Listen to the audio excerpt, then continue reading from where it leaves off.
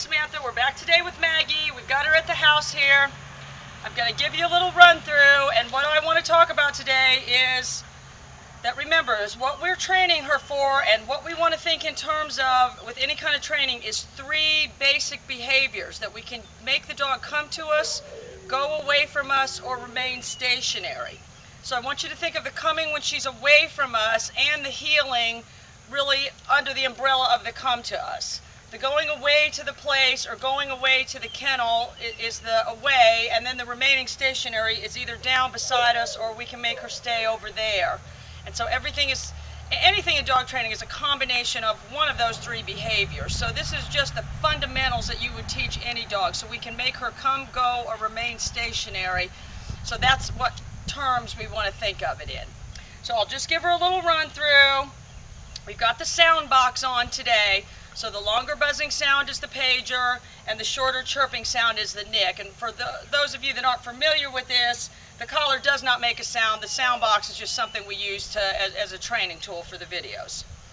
So we're only going to use the dog's name when we want her to do the behavior of coming to us or coming with us. So I'm going to run the pager concurrent with the command, and we'll go from there. Maggie, heel.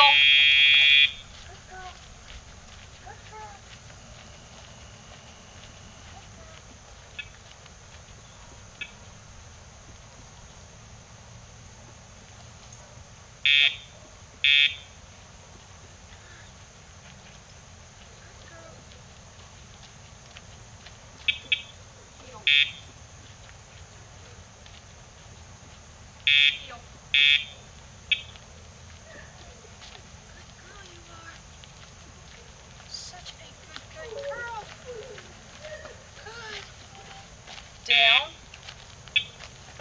stay. Such a good girl. She's such a good girl. Maggie, heel. Down. Good. All right, so then we'll send her away. And so the same thing, we're going to hold the pager down in your place. Good girl. Good. Such a good little girl.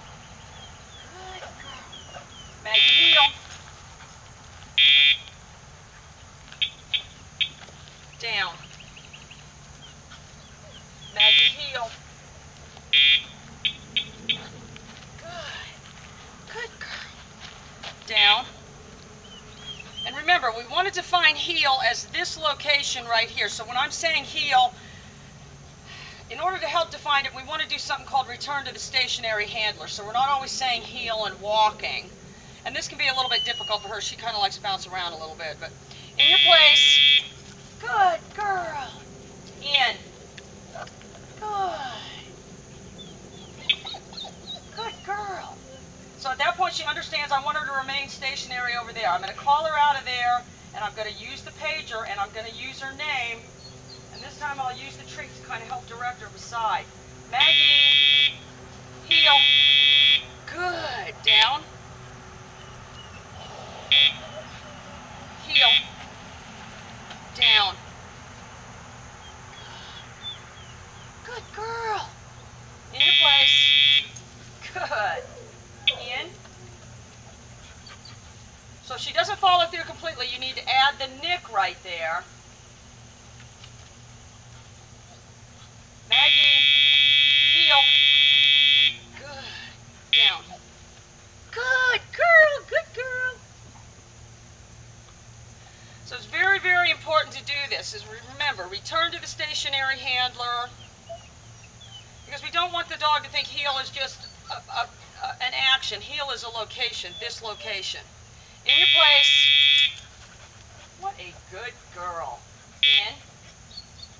And then since I want her to come to me, I'm going to use the name. Maggie, heel. Down. Heel. Down. And then remember, when we ask her to go down, I know you see this all the time. We see it all the time on YouTube. People bending and pointing to get the dog to go down. And remember, the reason we don't want to do that is because to a dog, any kind of bending appears to be submissive body language. They innately read body language. So if we're bending down and asking them to go down, it's counterproductive. In your place. Good girl. What a wonderful dog. Maggie. Heel. She's the best dog in the world. She's wonderful. She's a wonderful dog. In your place. Ian. Good girl. Maggie, heel.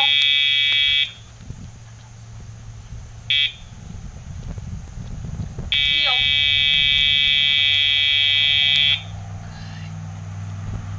No. Heel. Down. Good girl.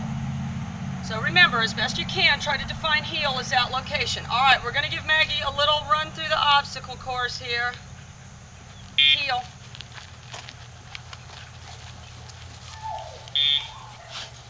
Up. Good girl. Good girl. Good, good girl. Good girl. Good girl. Good. Down. No.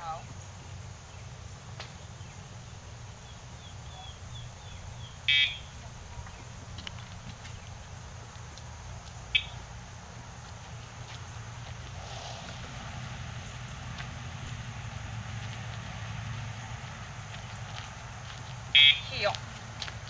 Down. Good. In your place.